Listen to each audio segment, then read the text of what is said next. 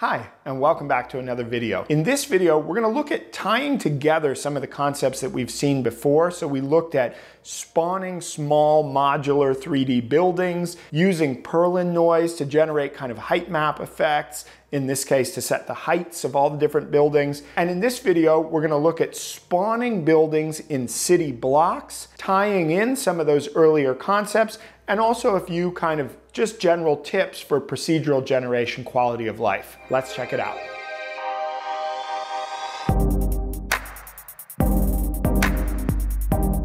All right, so over the last few videos, we've been exploring this imaginary cities scene with some random building generation, some Perlin noise, right? And in this video, I just want to show you how it all comes together. So if you saw the final example, basically what we have is we can push space to generate this kind of height map of buildings with some streets. We can also fly around. And so then we can also scale our Perlin noise to modify the height map, get some more noisy scaled out results, right? Create different types of cities based on sampling the height from this Perlin noise texture. So in a separate video, we looked at kind of how the Perlin noise itself is generated. We also looked at how the individual building columns are generated. And now I want to show you how it all comes together in the final result. What we've got is basically we have this generator object, which is this generated object control script attached to it. Basically, this is really simple, but it's a nice quality of life thing. I'll go through it quickly.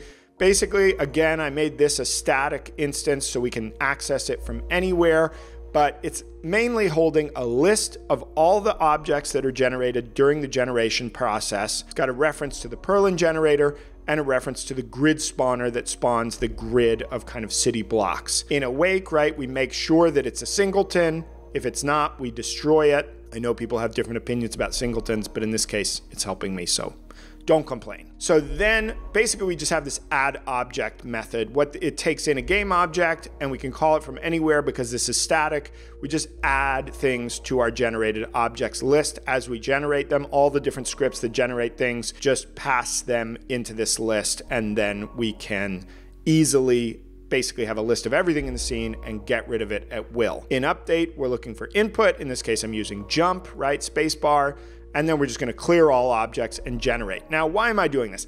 This is really useful if you want to quickly iterate on your procedural content. Having to enter and exit play mode is relatively slow and compared to being able to just hit spacebar to regenerate. And so being able to work this way allows you to work really quickly and iterate on your generation without having to constantly go in and out of play mode. We also have this, I put in input.getKeyDownKeyCodeR just to really reload the scene and delete everything, which I was using for another one of these videos, but this basically just reloads the scene. It's a little bit slower, I think, than clearing and generating, but anyway, that's another option. In the generate function, we just call the generate method of our Perlin generator and the generate method of our grid spawner, right? And we just have public references to those. Probably would be better in a bigger project to do this with like an event, but it's a small project, so I just have hard-coded references. And then we have our clear all objects method here, which just basically loops over our list of generated objects. In fact, it's actually setting them to inactive, which is a little bit faster than turning them off. I think if you were doing this for hours and hours, you might run into some issues, but most of the time, it's fine to just deactivate things instead of destroying them, and then they'll be destroyed when you exit play mode or when you reset the scene, right? So that's a little tip just in terms of making things faster. Another little tip here is for generating, you may notice that because we're looping over this and removing things, we need to do it backwards. A little Visual Studio tip here is if you do 4R and then push tab, it'll insert a reverse for loop for you. I used to have to Google that every time until I figured that out. I forgot I was watching some video and somebody pointed that out. So shout out to them. I think it was, what's his name? Code Dinosaur. Anyway, shout out to you. Actually, his videos are good, so check him out. That's basically it, right? This is really just a simple little quality of life thing, but it's pretty nice to have. Then we have this building generator noise input. Now this is a little bit different from the simple building generator that I showed in the earlier video, right?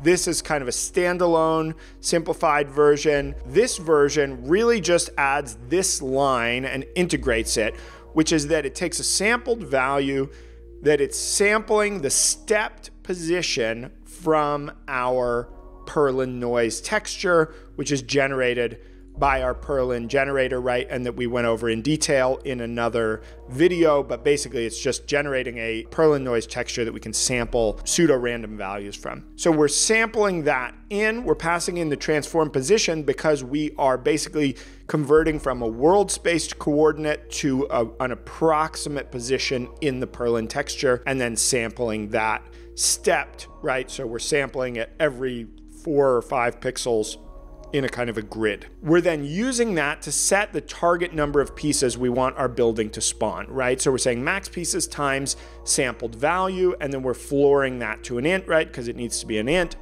And then we're saying target pieces will add a random bit of variation on the minimum and variation on the maximum.